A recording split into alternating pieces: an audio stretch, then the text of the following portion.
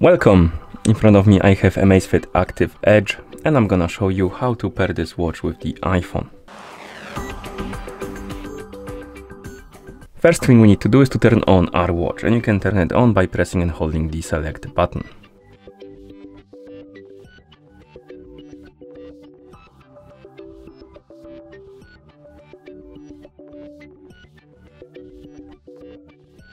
Once you see the AMAZFIT logo on the screen, you can release the button and wait until the watch is done booting up.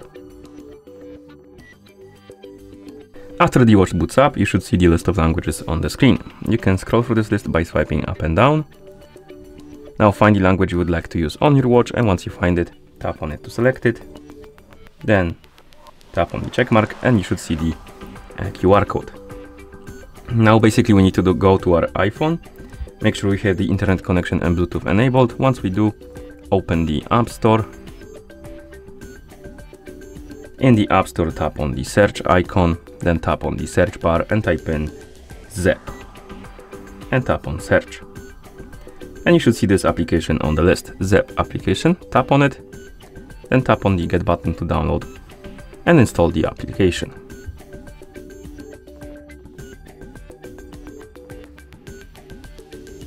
After the application is done installing, you can tap on open button to open the app.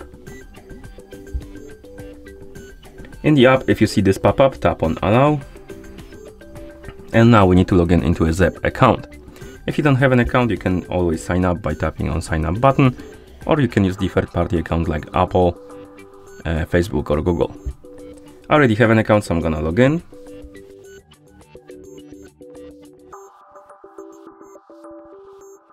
Okay, tap on sign in.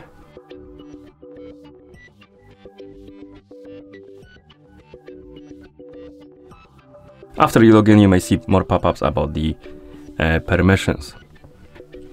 Here we have the permission for the first location. You can allow it or deny it. This is useful if you want to track your workouts on the maps. So for example, if you go for a run, you can track your route. Also the weather, local weather services and stuff like that. Anything that requires a location, you can allow it or deny it.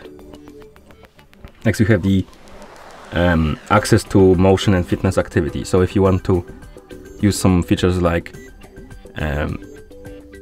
calorie burning, steps and stuff like that, anything that requires basically the fitness activity, you need to allow this permission. Next, we have the notifications. This is useful if you want to receive the notifications from your iPhone on your watch. If you don't care, you can deny it. If you want to use it, to tap on allow. And finally, we have the access Apple Health. Tap on OK. And here basically you can enable and disable the options. And basically what you're doing is to allow the app to write and read data from different health features. If you don't care about it, you can tap on don't allow. If you want to use the health features, tap on allow. I'm gonna turn it on all and tap on allow. And once you're done with the permissions, you should see the home page of the app. Now tap on profile icon, and here you should see a category called My Devices, and on it or under it there should be Add Device button. Tap on it, select watch, tap on agree, tap on allow. It will open the camera app, and what we need to do is to basically scan the QR code with the phone's camera. So you need to point it at the watch. It's gonna scan the QR code and start pairing the devices. Tap on the check mark on the watch. Here we can synchronize data from our account to our watch. So it's something like settings, alerts and other data. I'm just gonna tap on set as new device, but if you want to synchronize information, you can check the boxes right here and then tap on synchronize account info.